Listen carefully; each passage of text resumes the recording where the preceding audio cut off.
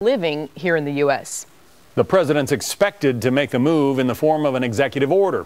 He's already warned he will act on his own because of congressional inaction, as he puts it, on immigration legislation.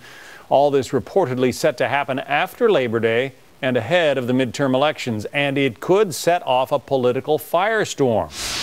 Joining us now, Ron Fournier, senior political columnist and editorial director of National Journal. So what's the idea here? The president would potentially issue millions of work permits to people who are already in the country illegally? Yeah, I think it's a very good possibility that up to half of the 11, 12 million people who are living in the shadows will get work permits in safe haven by a stroke of the president's pen. And what is that? Well, is it legal, first of all? You know, my guess is, first, I'm not a lawyer. I barely got out of college. But my guess is it will be challenged, and it'll be up to the courts to decide whether or not it's legal. The executive branch has a lot more authority than we often realize as laymen. He's not the first president to use executive authority. He is pushing the boundaries much more than any president in modern history, except for maybe President Bush, and it'll be interesting to see if the courts push back. Yeah.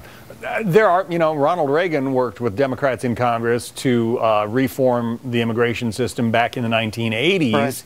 This president has said, Congress just, you know, I can't work with them. I'm going to go my own way. I mean, why not sit down and try to come up with some kind of compromise? Well, that's a good question. Look, we've got bad actors all around here. The far right wing of the Republican Party doesn't want to have anything to do with bringing these people out of the shadows and making America the melting pot it has always been, while securing our borders. They just won't listen to anything. The far left,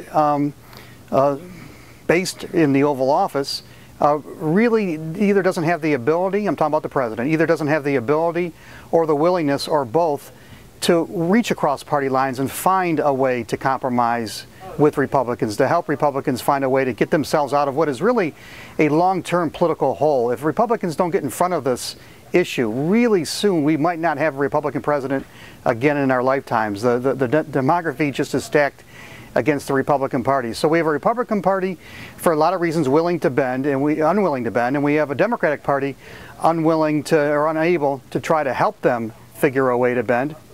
And you know, at the end of the day, this is going to be the president's legacy. And at the end of the day, you're right. We're going to have a very, very polarized, even more polarized electorate out of this. I really think this could really spiral in some ugly ways when the president does something that is this despised by half of the electorate. It could really take what is already a gridlocked and polarized country and make it even more so. Yeah, because I mean, we didn't elect a king. We have a Congress for a reason, and we didn't elect a king, but we elected a Congress that isn't getting the job done. So we have a president who, in my opinion, isn't doing his job very well. We have a Congress who, in my opinion, isn't doing its job very well.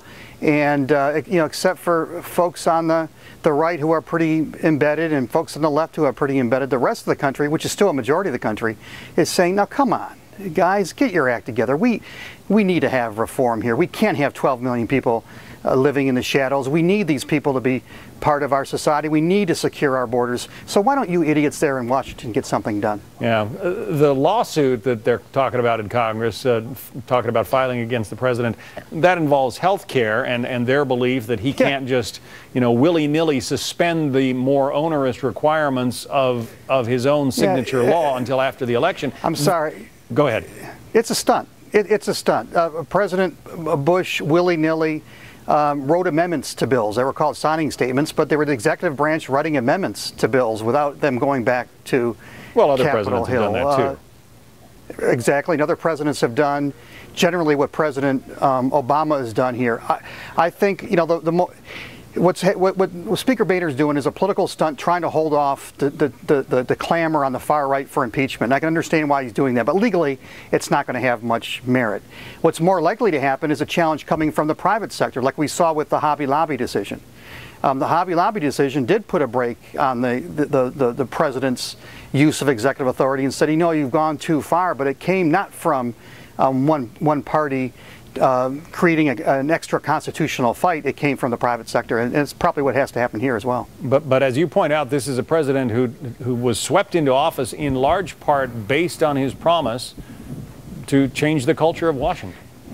Not in large part. That is why he was swept into office. The fundamental promise of his presidency to reach across party lines and change the culture of Washington is a lie. Has not happened. He has broken that promise.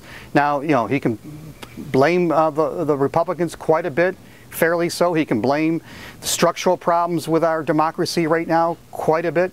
But at the end of the day, he's the one who looked at the country, looked at the state of Washington, looked at his skills and said, you know what, I can fix this. And he hasn't. Yeah.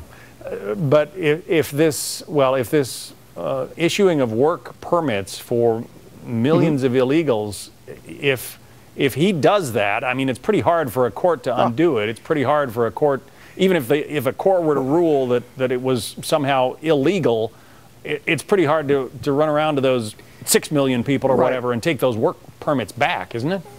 Right, and my point is, even if you agree with the idea that this has to be done somehow, that we do have to do something with these folks who are living in the shadows right now, that we can't deport them and they aren't going to self-deport, this is not the way to do it. Having one branch of government imposing it on another, and even broader, having one part of the electorate telling the other part of the electorate, we don't care about you, we're going to do it anyhow, just isn't healthy for democracy. And you can blame everybody you want, but at the end of the day, we have one Speaker of the House, we have one President, and they haven't gotten it done. And so the President's going to take this step, and it's going to divide us even further. And just, you know, it worries me. Well, really worries me. And again, I remember when the Reagan administration immigration reform was going to fix this problem once and for all, and here we are again, a little less than 30 years later. Yeah, but problems never get fixed once and for all. You know, the Reagan administration, the Congress at the time, took care of the problem for a while, and you know what? It's our generation's time. This political generation, those folks are now gone out of Washington. They've got to fix this. They've got to address it. Instead, you have both parties are more interested in proving that the other party is a little bit worse than they are, and that's no way to run a circus. Ron Fournier from the National Journal. Thanks. Thank you, sir.